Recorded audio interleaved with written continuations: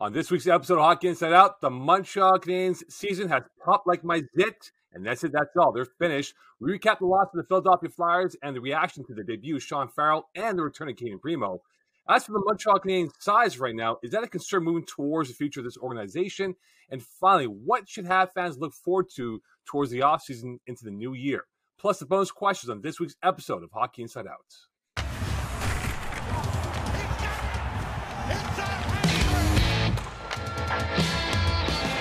Welcome in to a new edition of Hockey Inside Out. I'm your host, Moe Khan, alongside Stu Cowan, Andrew Berkshire, and Rick Green. Gentlemen, it is all over for the Montreal Canadiens. It took till Game 75 for them to be officially eliminated from the playoffs, unlike last year. But they become the sixth team to be out of the playoff race. But the return of Cayden Primeau being one of the focal points of the storyline in the loss to Philadelphia, and also the debut of Sean Farrell, who played just over 13 minutes against the Flyers on the road. Your reaction to Sean Farrell's debut with the Montreal Canadiens, guys? Well, it was good. I mean, imagine the kid, a big jump going from Harvard straight to playing in the NHL. He joined the team in Buffalo. They didn't play him against the Sabres. Get his feet wet, be around the team, have a bit of a skate, meet some of the guys and the equipment staff and whatnot. Sort of an uneventful first game. He didn't get a shot on goal, but the key at this point for Sean Farrell is just to get him some experience in the NHL and let him play some games and get used to his teammates and all that kind of stuff. So, can't imagine just how excited he must have been. They gave him that rookie skate coming out alone during the pregame warmup. And, as you mentioned, the night the Canadiens are officially eliminated from the playoffs, it was interesting to see them call up Cayden Primeau to play the game. 23 years old. The thing moving forward with him is next season, he has to clear waivers to be sent back to Laval. So they got to find out what they're going to do with this guy moving forward. Are they going to keep him here? Are they going to play him in the NHL? Are they going to trade him in the offseason? So I think it was a case of both Kent Hughes and Jeff Gorton wanting to get a look at him in the NHL, and also maybe giving other teams a look at him in the NHL in case they are going to trade him in the offseason and go in a different direction with their goaltending. But that's one of the things we've spoken about on previous shows here. One of the things interesting moving forward with this team is how they're going to handle that goaltending situation. Are they going to maybe trade Jake Allen over the summer and bring up Cayden Primeau and have him and Montembeault be the tandem moving forward? Or are they going to move on from Cayden Primeau and realize he's not the goalie of the future, rather than risk losing him for nothing on waivers, try and get something for him? So it's an interesting scenario to follow. And it'll also be interesting to see if Primeau gets some more games moving forward. But for Farrell, I imagine he'll play the rest of the games this season. It's almost like I don't want to say a tryout, but it's an early training camp for him to show the Canadiens what he can do at the NHL level after a very successful 2 seasons at Harvard. Yeah, and let's face it, Sean Farrell, a young kid coming in, all excited to be given the opportunity. And before you pass a lot of judgment on after one game, I think we need, like a lot of the young guys, see what he does with more and more exposure to the NHL level. I mean, from what I could see, he's a kid that's pretty smart, pretty quick, and obviously has some talent. So, let's give him an opportunity or a fair look to see how he handles himself, more than just judging by the one game. And Cayden Primeau, I think we touched on it before. I think we were all concerned that this guy, is he the real deal, 23 years old? He's playing okay, 500 record in Laval. Is he able to play at the NHL level? And again, giving him one game, I thought he handled himself pretty well, but I'm not sure over the long term whether he's the type of goalie that is going to be able to do it at the NHL level. And of course, those guys develop at different stages in their career, but I think that, moving the clock forward a little bit, they're going to have to make a decision on him sooner than later, and that'll help in deciding what they want to do with the tandem of Allen and Montembeault. But right now, I think they're pretty well set with those two guys, unless something very attractive comes along in the offseason for Allen. But they better get something back, because I don't believe, seeing what I've seen so far, that Cayden Primeau is a guy that's going to be able to step in and play long term. Yeah, I agree that I'm not sold on Primeau as of yet, but I was impressed with how he played in that game. I think a lot was riding on it for him. You could tell the first couple shifts he was a little bit jittery and nervous, but when the first real shot that you face is a pretty darn good breakaway, good to stop that. And after that, I thought he settled down quite a bit. He was tracking the puck pretty well. it was a big difference between Cayden Primeau this year and last year in the NHL, right? Like last year in the NHL, it was like full on deer in the headlights, could not find his net. It was a big issue every game out there. So it was good to see him get that in there. But is he still a goaltender of the future for the Montreal Canadiens? I don't know. At this point, I feel like he's got to establish himself to the point where he's locking horns with Sam Montembeault for the next couple of years and pushing for more starts, more than just making the NHL. He's got to take a big step to actually justify continuing to keep him on the NHL roster, especially if you're going to move on from Jake Allen in order to do it, just because of what Jake Allen brings in that dressing room. So there's that. As for Sean Farrell, a decent amount of ice time, I thought, but I'd like to see him with some different line mates. I know Joe Drouin has been playing really well lately, and I know that Gurionov is shooting the lights out, but both guys not the best defensively, and when you're putting a rookie with that as well, playing his first game, it didn't work out so well in their own zone, and Farrell didn't get much of a chance to shine in the offensive zone. So I think a little bit more support from teammates that are a little bit more rounded could help him out through the rest of the season. But decent debut. He had that one really nice back check. He created one nice scoring chance, but nothing to throw a party over at this stage. It's interesting, Andrew, you mentioned about Primeau losing his net. He lost his net for one of those goals against the Flyers also. That seems to be a recurring problem for him. And, you know, he had sort of been given that tag goalie of the future, but you got to remember he was a 7th-round draft pick. There's reasons why he was a 7th-round pick. In the 7th round, you're trying to find a needle in the haystack. After the Canes drafted him, he played really well at university, was named the top goalie in NCAA, so that sort of raised his stock there. But again, he was a 7th-round pick, and that losing his net is an issue. And go to the Farrell. I'm wondering, Rick, what do you remember about your first game in the NHL? Quite nervous. Obviously, kind of wide-eyed and looking around, saying, "Oh, wow, I'm actually playing in the NHL, and look at some of these guys that I used to see on TV." So it's a little intimidating, to say the least. And in all fairness, everybody adjusts with different time frames, and it's just give them experience and let them grab a hold of it and run with it, and that's the best way to get a read on kids, is how they handle themselves with time. Maybe just because I'm getting older, but these kids look younger and younger. He skated on the ice last night. He looked like a 14-year-old kid going out there or something like that. But again, it says for right now, there's these last handful of games is just a case of him getting his feet wet. I'm sure Marty St. Louis, when Jordan Harris first got called up last season, he told him, "You're going to make 4 or 5 mistakes a game. Don't worry about it. Just go out and play your game." And I'm sure that's the same thing he's told Sean Farrell. Just go out and play your game. Don't worry about it. Enjoy the experience. We'll correct what mistakes we see you're making and work with you. But that's I think one of the reasons the Canadiens had so many problems developing young players in the past is they just made them so nervous when they did get on the ice. They were so afraid to make a mistake. And you're already so nervous as it is, and add in the pressure that if you make one mistake, you probably won't play again and you'll sit on the bench. It just makes it more difficult. That's one of the things that I think this Marty St. Louis' coaching staff have been really good at with these young guys, is just letting them play their games. They realize this is all about development, and the best way to develop guys is to take that pressure off. That there's, when you're so afraid to make a mistake, you usually make more mistakes. Yeah, and the best example of that, Stu, is, do you remember Joonas Näkinen, who played for the Canadiens way back? He played one shift. He lost a face-off, and I forget which team it was against, but the Canadiens allowed a goal, and Michel Therrien stapled him to the bench the rest of the time. He played one shift in the NHL, and that's it. That's the only chance he ever got. Well, Victor Mete spoke about that when he went to Ottawa. Said it was hard to play when you had the coaches breathing down your neck. Every time you had a mistake, you went back to the bench, and they were screaming and yelling at you, and it was a hard way to play. And they've changed. I mean, Luke Richardson wasn't like that when he was dealing with the defense, and Stefan Robida, the reason he was brought here, making the jump right from midget coaching, was all about development. He had that experience working with the Maple Leafs, and the players talk about it. It's just that it's even Jeff Petrie, a veteran guy. I remember him telling me how much he appreciated Luke Richardson. He said, "I know when I make a mistake on the ice, the worst thing is you get back to the bench and then you got the coach yelling at you. You already know you screwed up. It's sort of a lot more effective, maybe get a pat on the back and say, don't worry about it, get it out of your mind and move forward." And that was one of the problems with Jeff Petrie early in his career. He couldn't get over mistakes he would make. It would get in his head and they would multiply and multiply. So now you got all these young defensemen, these young forwards also being given the chance to play their game. He's an offensive player, Farrell. Go out there, play your offensive style of game, try and get some points, and don't worry too much about the mistakes you're going to make. Yeah, and I think it's a real bonus, obviously, to have the, the coaching staff on board with saying, mistakes are going to happen.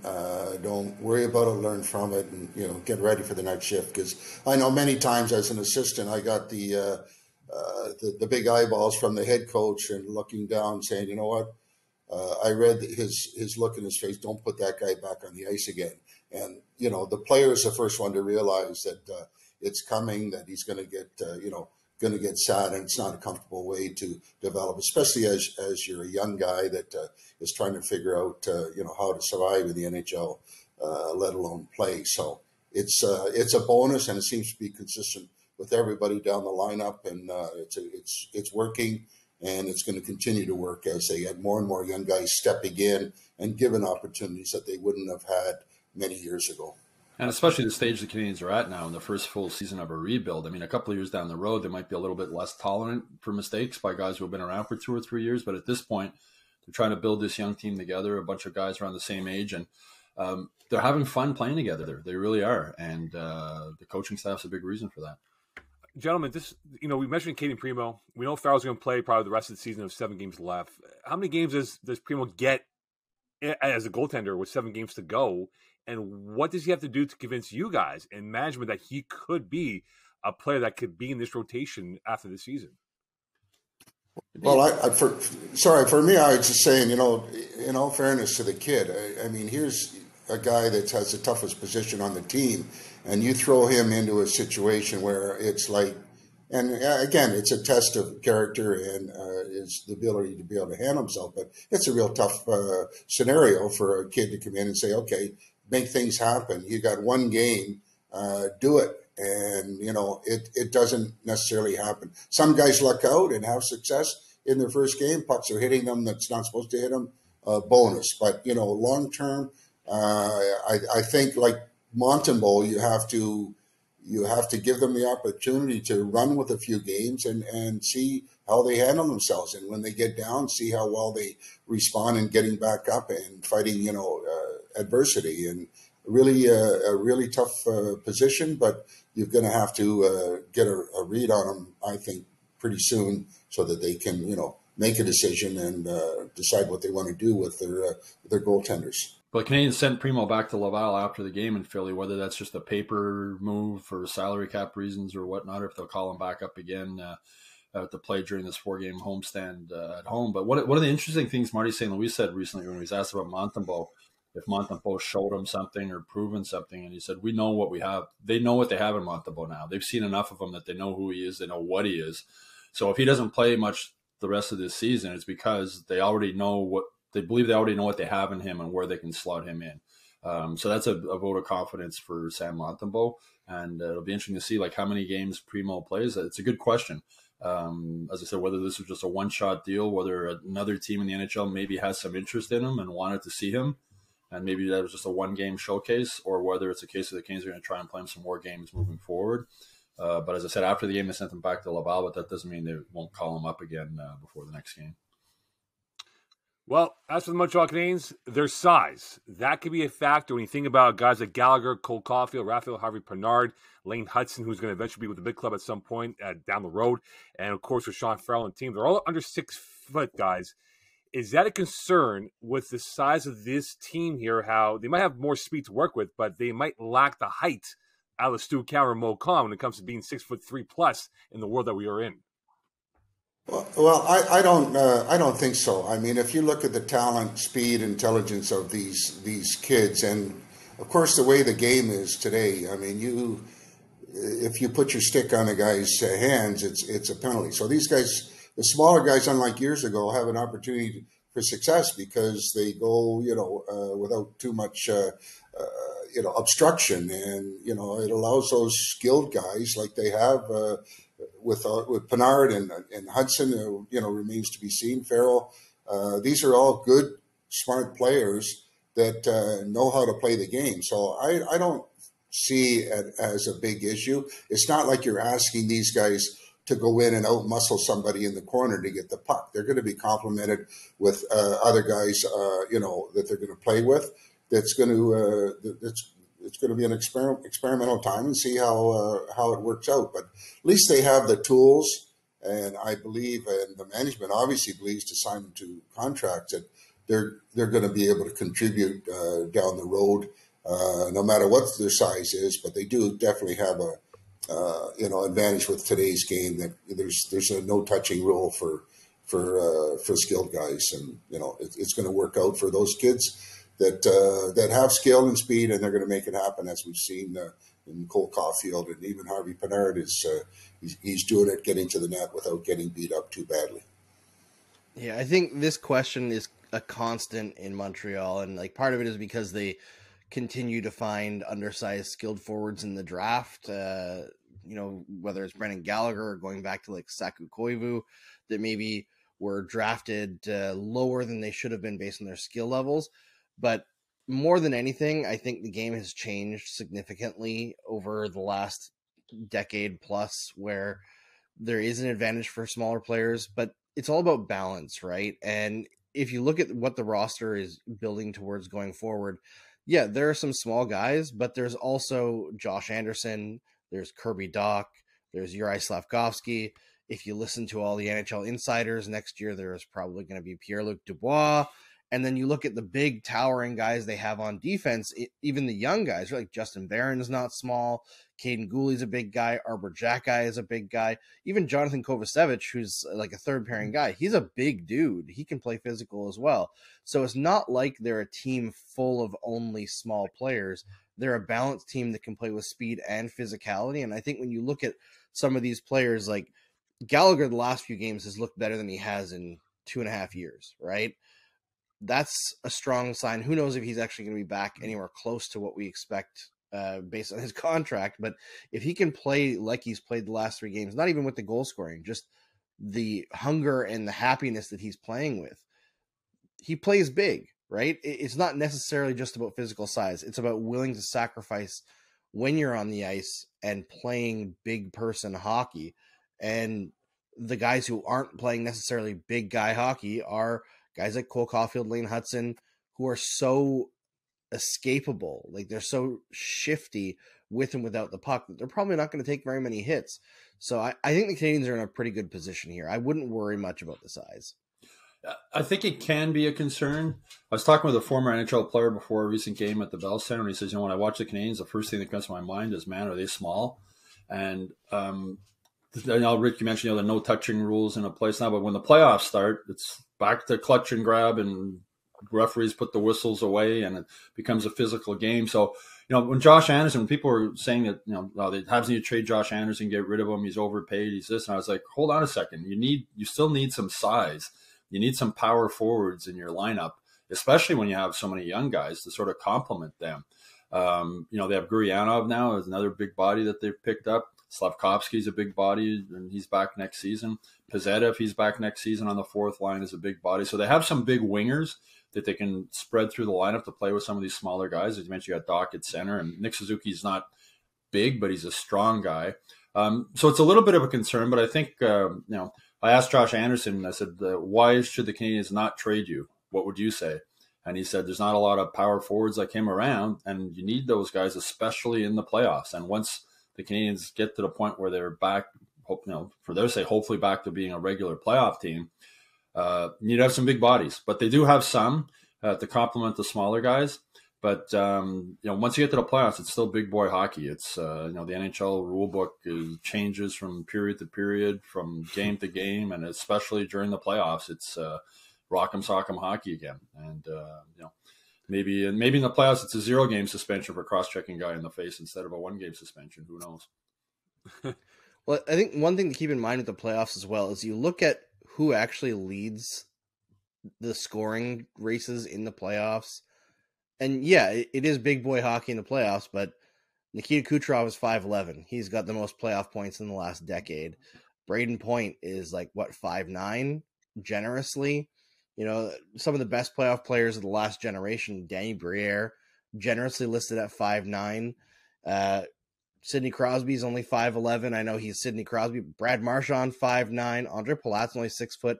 There's only a handful of guys over 6 foot in the top 25 in scoring in the playoffs over the last 10 years. So those young, littler players do have advantages, even when hockey gets more physical. That low center of gravity does contribute, and guys like Raphael Harvey-Pinard, who are willing to sacrifice their body in front of the net or block a shot off their skate and still stay out there on a penalty kill and maybe not be so useful, but end up scoring later in the game because they're willing to put their body on the line.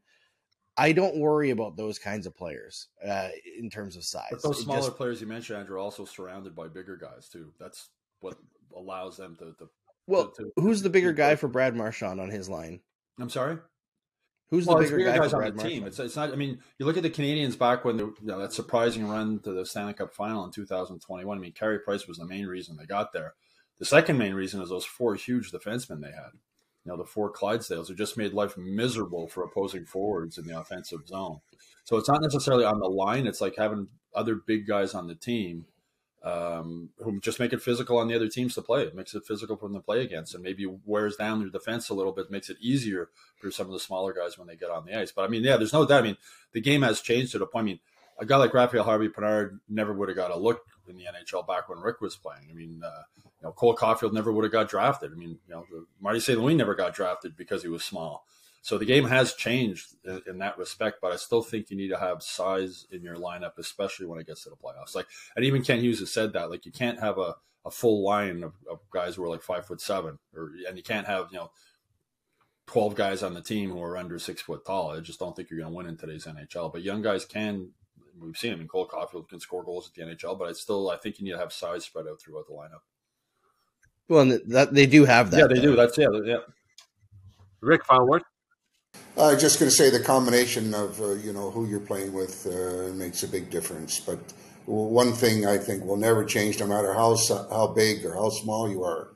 I think they're trying to bring in guys with heart and desire and character that's going to blend right in with their whole team concept. And like I said, you can be 5'6" and have a heart like a lion, and be very, very effective in today's game.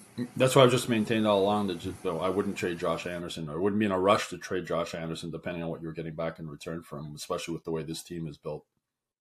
Well, for Josh Anderson, he was once described as a power horse. For Ken Hughes, they've invested in the thoroughbreds right now, so you wonder maybe in the off season they might look at that and bring some more size to work with. As Stu said, and as Andrew said, as Rick said, kind of insulate those speedsters that they have in the team moving forward. We'll find out.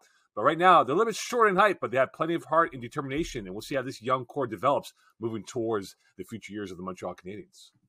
Well, on to the last question for the week, guys. As the Canadiens end their season with no playoffs in sight, what should have fans look forward to for the future of this franchise, guys? Well, I think there's a multitude of factors that should keep Canadiens fans positive. Number one is they're going to have a high pick, right? They're probably going to finish about 5th last in the NHL. You can get lucky, move up a little bit. You never know. Or you can get unlucky and move down 2 spots. But either way, that's a decent pick in that range. There's going to be good players available. The other thing is improvement year over year. People forget last year the Canadiens only had 55 points. They already have 66. They're on pace for 72. That's actually a very large improvement year over year, a pretty rare improvement in the NHL. It's almost impossible to improve by 20 points year over year. It's very, very difficult. I think maybe the Boston Bruins have done that this year based on their perfect season, essentially, but it is very rare for that to happen. So the Canadiens are on the right track. And the biggest one for me is all those rookies on defense. Canadiens have 5 rookies that have played big minutes this year on defense, and I expect each and every one of those guys to be a little bit less green and a little bit more vet savvy next year, and that's going to take a huge load off of the goaltending, off of the coaching staff, I think, maybe some stress off the coaching staff, and it's going to pay dividends big time. I think defense is the area where I think reps are most important in understanding the nuances of the defensive game. And we're going to see, in my opinion, the biggest growth from those 5 guys and how they run things on the defensive side.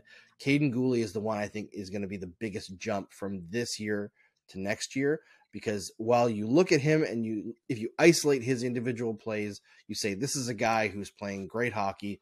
His numbers, not so great. Maybe in over his head a little bit in the first half of the season when Mike Matheson was barely able to play. playing top line minutes. But as things, get normalized for him as an NHL player, we're going to see that individual performance translate into on-ice performance in a way that will help the Montreal Canadiens in a big way. Well, as you talked about that jump in the standings or the points improvement, possibly as much as 20 points, that's also with 10 or 11 guys injured for most of the season, which makes it even more remarkable that this improvement. I mean, you think they should have gone backwards just because of all the injuries they've had, and instead they've moved forwards. And to me, the biggest reason Canadiens fans should have hope for the future is Marty St. Louis. The way this team competes, it doesn't matter who's in the lineup. Some nights they don't have enough talent to win, and they can still win games. They compete every night. It's very rare they get blown out. And even when they get blown out, they don't give up. There's games they're down 4 goals in the third period. They're still trying. They're still battling. They're still fighting, literally sometimes. But I think Marty St. Louis is the biggest reason. He's 95% of coaching in the NHL today is just getting guys to believe and buy into what you're selling.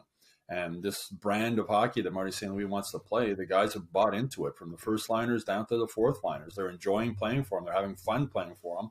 And speaking with the guys in the locker room, they're getting calls or talking with buddies they have on teams around the league. When they're on the road, they go out for dinner with former teammates. And the question they're all getting is, what's with Marty St. Louis? Is this the real deal? Like, what's going on with this guy? So the word's getting around the league, and moving forward, that might make Montreal a more attractive market, possibly for free agents too, offensive style players. Look what he's done with Kirby Dach.